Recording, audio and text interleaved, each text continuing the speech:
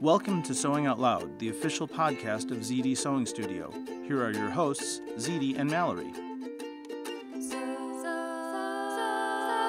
Sewing Out Loud. Hello and welcome to the podcast. I'm Mallory Donahue. And I'm Zede Donahue. And today we're going to talk about sewing anxiety and procrastination. So, Mom, do you have any experience with sewing anxiety or procrastination? I'm sure I do. I'm going to have to think about this. Of course I do. I think especially something you haven't made before. I always worry about the fit. Mm-hmm. I always worry about, am I going to make it and not like the way it fits or not like the way it looks on me? I don't tend to procrastinate about things that aren't going to go on my body. Like, I can make a purse or a bag, and that doesn't seem to bother me.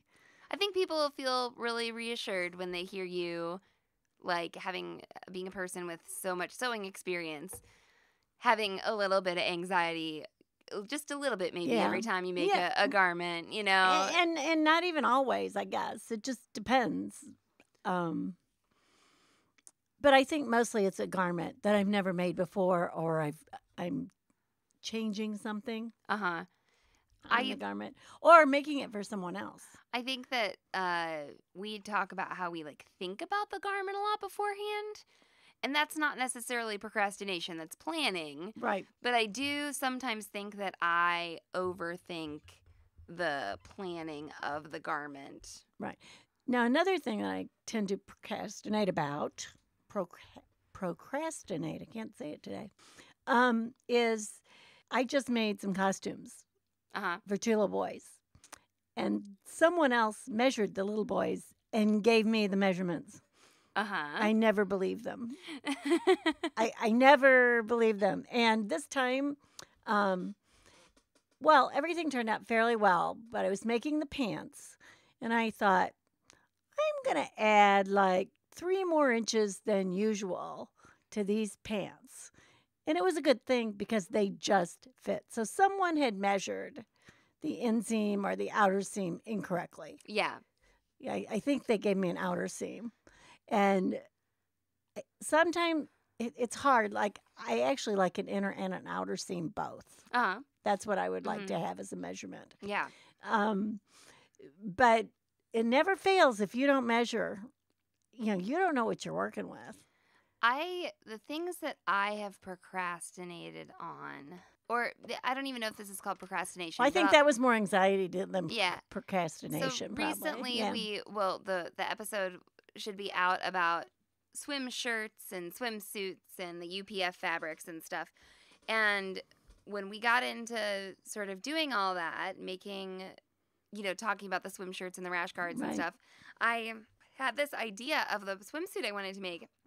But I kept thinking and thinking and thinking about it. And then finally what made me make it is you needed a swim. Yes, is that we were going to the lake. So I got up at 5 a.m. and made this bathing suit. And, I think it is sometimes hard to make things ahead of time in the fact that you can always make something else. Yeah. But when you have to have, or say, okay, I'm planning my winter wardrobe and it's today, which is 100 degrees. Right. You're not in the spirit. I can't hardly feel it. A lot of designers, they're planning the winter wardrobe when it's winter of the year before. So I think that might be easier. I think so too. I think it's nice to kind of have some kind of plan. Maybe, I don't know, but then Well, but I always change my plan. Yeah. I think that's the other thing. Don't make a plan and think you have to stick to it. Right. Because you don't. And what you're thinking or what you might change might really be a better idea for you. And we run a sewing store, so I know that a lot of you out there are hobbyists, right? Right. And you have a hard time finding time to sew. And you need to know that as people who run a sewing store, we do too, Right. Well, I think people think that when you have a sewing store, you get to sew all the time. Yeah. And you sew a lot, but you also don't always sew exactly what you want to sew. Right. You might have you might have a class that you have to prepare for, or we have a volunteer project that we do. So we might be preparing for that Yeah. and doing that. And fixing people's machines and whatnot and teaching other classes. So I think that that's funny, though, that a lot of times I don't make well, I wore a t-shirt the other day, and it wasn't finished around the neckline or the sleeves. No, Mallory never hems her t-shirt sleeves. That's not true. That it's not. Oh, you've done it like once? Yeah, I've done it, okay? But of course I've done it. But the reason is, I think I had a little bit of anxiety. Show me one. I wear that green one all the time, and it's hemmed? Yeah. Yeah, but that's because it's rayon. It's not knit. Yeah. I'm talking about your knit clothing. Okay. All right. So, that shirt I made last year, like right after Zelda was born, and I needed a shirt that like went up higher on me because I was wearing her in a little wrap, and her chest would be, or her face would be on my chest and it would get all sweaty, and so I needed this like higher shirt. But then I was like, She's talking about a higher neckline. A higher neckline. I think people get it. I wanted a higher neckline. But I was like, I'm not gonna finish this off. What if I don't like it? I'm gonna wear it one day and test it out. And I can do that because it's a knit, like you said. I was like, I'm not, and I made it with a slit in the back, right? For nursing and flow and fit purposes and all this stuff. And so I just slid it up the back. I didn't make it two pieces. It was like, I don't know. Maybe I want it slid higher. Maybe I don't want the slit as high. And we went to an art festival, and I had her wrapped around my body. I was like wearing another garment on top. I was like, I'm not finishing this. So anyway, I wore it like a couple times, and it was okay. And then it's been in my I finish everything to superb satisfaction. Yeah, that's right. Yes. That's right. Come inspect all Zede's clothes. Yeah. So I got it out of the closet like 2 days ago, and I was like, well, you were wearing it. I saw it. I really still don't know if this fits because this is like 40 pounds later. So Valerie's excuse for never hemming anything is, oh, maybe I lost weight. But here we go. I wore it, and it fit actually really well. I think I had modeled it off another T-shirt, and it actually fits me better like now that I'm back to closer to a size that I like was before, and But I'm not going to hem that one because it's all like worn out now. So I know that happens too. Yeah. She wears it out. So, I don't have to hem this. Yeah. Or sometimes she'll make something and go, here, you can have it. It looks like it belongs on you. I'm like, so you mean it looks like old lady clothes? Yeah, I've made some old lady clothes on accident before. I gave them to my mom. I'm so charitable. charitable. You saw me wearing it, didn't you? I'm so charitable. You've seen me wearing it, right? Yeah. But I think that sometimes that's like a sort of necessity thing. Like I only sew things I like need, or I'm rarely tempted by someone else's projects just because. Like, I'm not like, I'll just make that cute T-shirt because I saw it. I'm like, because you mean someone, yeah. Like when I see something on Instagram, and I'm like, oh my God, that's so cute, or I appreciate it, or whatever. Right. But like, I had the maritime shorts from Grainline Oh, she hemmed that. I'm not going to make it. Yeah, no. But I have these maritime shorts from Grainline Studio, and I really want to make them, and people are making such cute ones, and they look like they'd fit really well, but I haven't gotten around to doing it. I'm busy with other things, and honestly, I haven't wanted to shave my legs this summer, so I've just been wearing my ginger jeans. But I made the ginger jeans, right? That's right. So that comes up. I procrastinate a little bit. I do think that sometimes when I think to myself I'm going to do something, and I'll put it on the class schedule at the shop. Right. That makes you have to. Right. Or if you tell everybody, it's Stitcher Social, we'll have next month we're going to have this, and then we have to, poop out a bunch of those things. Right, exactly. I think that can help. But I will say, and we have this in the Trello, like making time for sewing, and I think this kind of blends in with it. You do have to schedule in some time. If you want to ever sew. That's one of my other issues. Yeah, go ahead. Because when I start something, I want to finish it in one session. Yeah. And I don't want to like cut it out and then put it to the side and then come in and then stay stitch it and finish the seam and then put it to the side. And then, no, I want it like now. And that means that we'll stay up till 4 in the morning. Well, and the problem is I can do that. Yeah. Especially once I have a pattern, or I've basically, finish the pattern or I know what I want or, I can crank it out in an hour or so. Right. Or I don't mind doing a little bit of it, piecemeal if I can cut out like 3. Right. And then, do this. I do that. sometimes spend more time laying the fabric and going, oh, am I going to combine this with this? Or, and deciding which fabric, honestly, I'm going to use. Yeah. Well, all that prep work and all that thought prep, I think, is one of the things that and another thing that I do that Mallory does not do is I will clean up the studio before I sew because I don't like to sew in a mess, and she doesn't have a problem doing that. Absolutely not. We share a studio now, and it's one of the worst things that's happened since she started sewing is that I have to, share everything and then not find it when I come up here. I brought you serger thread and an Ovation fabric guide today. You really did bring it? I said I got your stuff. It's over there. Okay. Yeah, okay. Don't complain. That's a surprise, too, because usually I'll say, hey, can you bring me this? And I never see it. Because I'm selling it all. That's right. Or, no, wait a minute. Here's the thing. I know you brought me that thread, but are you going to take it back and sell it later? Yeah, maybe, if somebody else wants it. Do I have a Zirkle? No. Yeah, see? Well, we're out of stock. I sold them all. Including the one that was at my house. Yes. You got it. Yeah, and I had a Destiny, too, at one time. No, you didn't. You had a crescendo. Oh, I had a crescendo. That's right. You're right. Where's that? Yeah.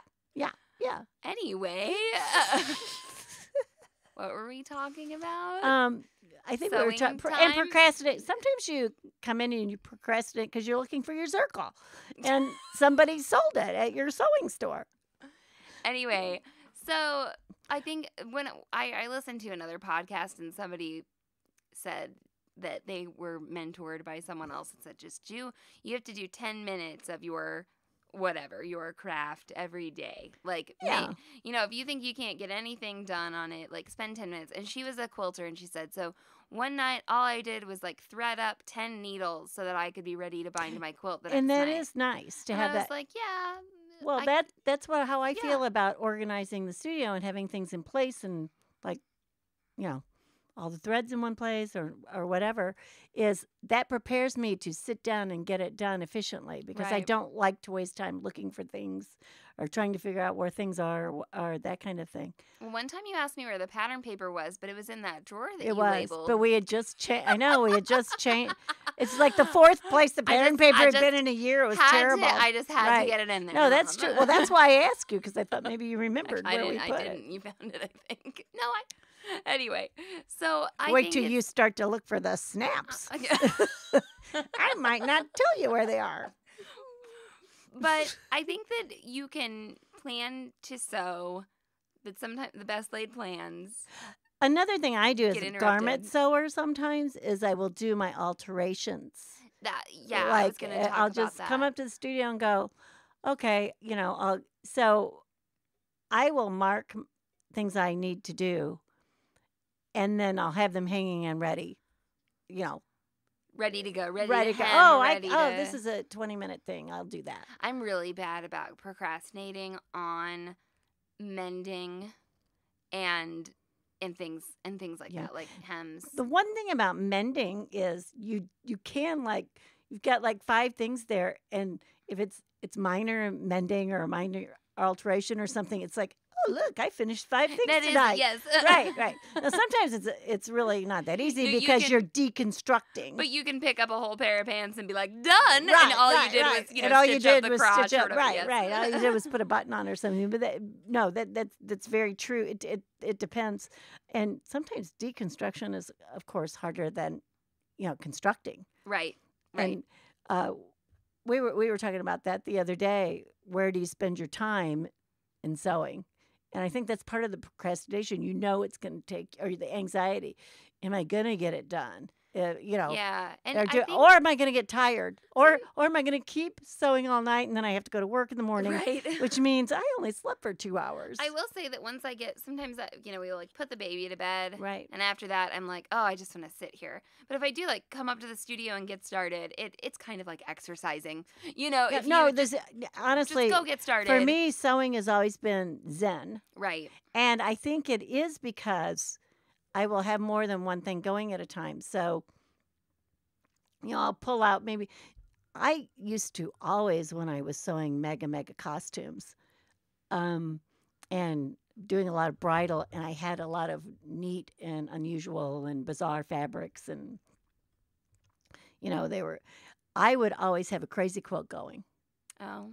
So I Yeah. could just pull it out and just do that. And that was sort of a free form thing. And I also let me experiment on the stitches with my machine. Right. Right. So I was not only was I accomplishing something, I was experimenting. I could experiment with thread or fabric or technique, or sometimes I would hand sew because I would, if it's a crazy quilt, you get to sew on beads or do some crewel work or something like that. So, I always had like a backup project kind of that I would have going.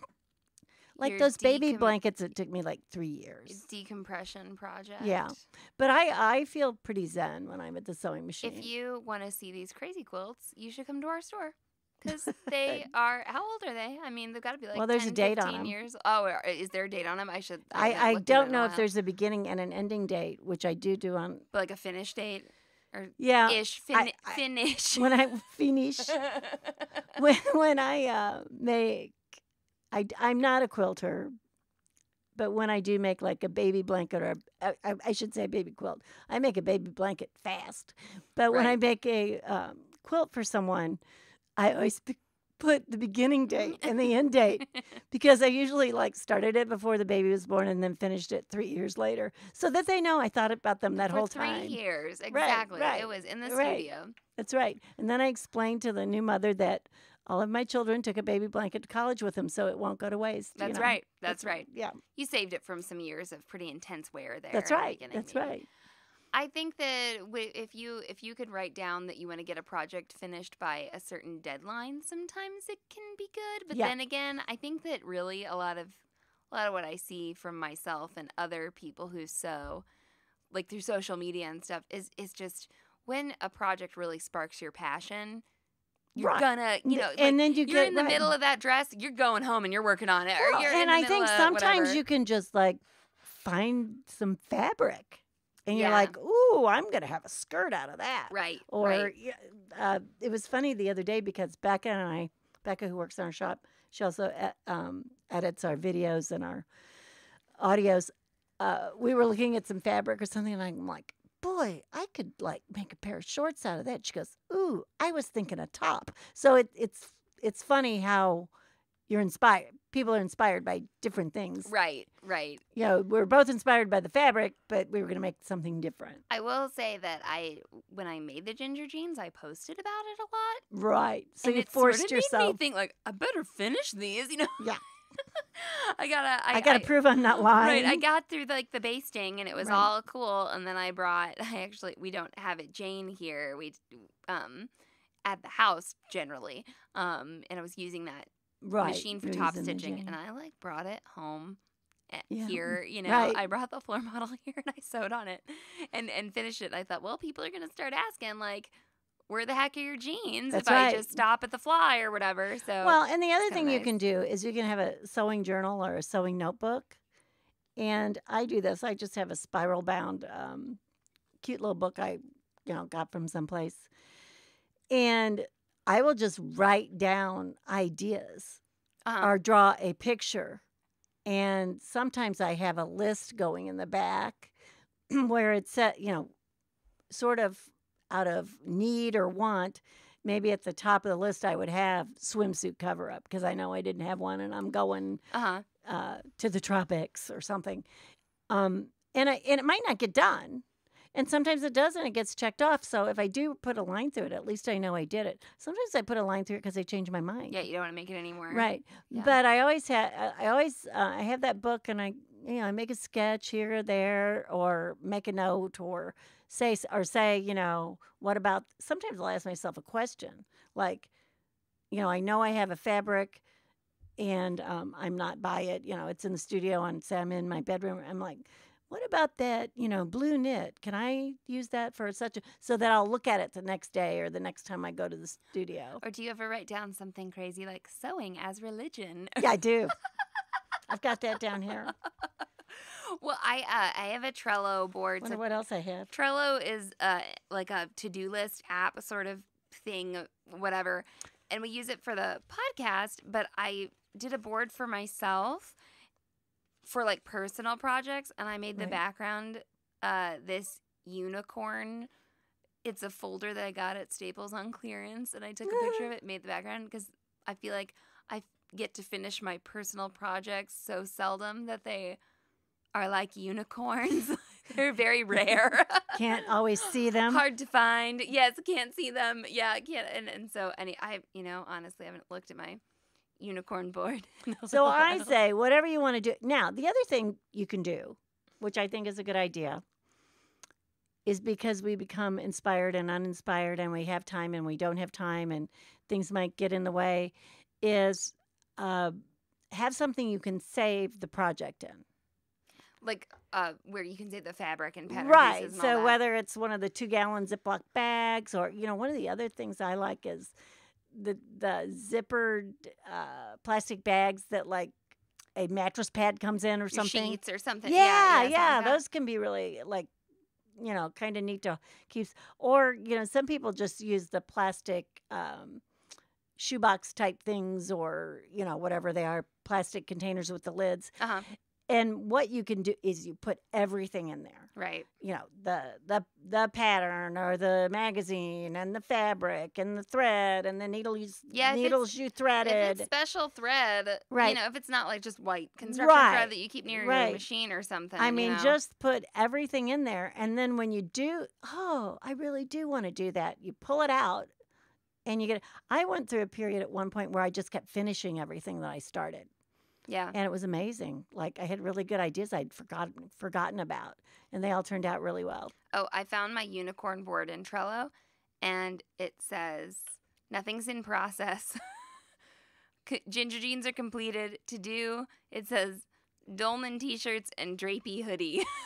There you go. So, but you've got that written down. I do have it written and down. And you know what? If you though. don't make the drapey hoodie, like in the next 6 weeks, you may not want to make it. Well, that's true. That's what happens. Sometimes you find things like I won't tell the story of my idea for the drapey hoodie because somebody might steal it. That's right. Yeah. But the Newcastle cardigan, the pattern that we carry by Thread Theory, I'm sort of like, that sort of does the job of what I wanted the drapey hoodie to be. And that happens, yes. And actually, I washed fabric for the drapey hoodie, and I think I'm going to use it actually for that. So there's a different project there, The other thing that happened to me, talk about anxiety, is I had wanted to make a lot of loose-fitting pants.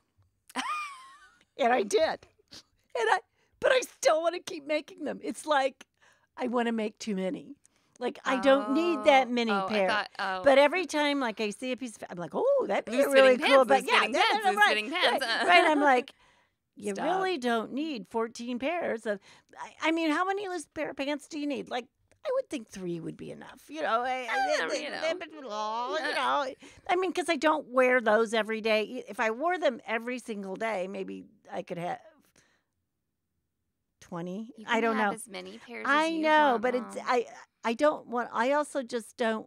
See, it's anxiety. It's stupid. It's something. It's a roadblock I'm putting up about. I'm going. Don't be so redundant. Yeah. Yeah. So it's almost like the opposite of procrastination. Right. You're stopping yourself from right. being productive. Exactly. It's like, but it is like I'm making those pants. See, I'm procrastinating on everything else because I make those pants. They fit really well, and I like got all these ideas, so I can procrastinate doing anything else and just like buzz out all these pants. You should just make all those pants, a 40 pair of pants, okay, and then like. Hang them somewhere, and you can go shopping. Oh, that's true. You can go shop. You can make a store. Yeah. All right. Well, I hope you enjoyed our little musings on sewing anxiety and procrastination, and I know that you all are going to have some great stories. I've got that raglan sleeve pattern over there. I'm drafting right now, and I'm getting anxious. Oh, okay. I'm so anxious. We'll wrap. So. You might not finish it. We'll wrap this up, but I do want to hear about your sewing procrastination stories. Last minute sewing, I want to hear about them, and I think this is a little good lighten up episode after our many technical episodes in a row. So thank you for listening. I'm so anxious, but so long. Thanks for listening to Sewing Out Loud. For even more expert sewing advice, visit sewhere.com.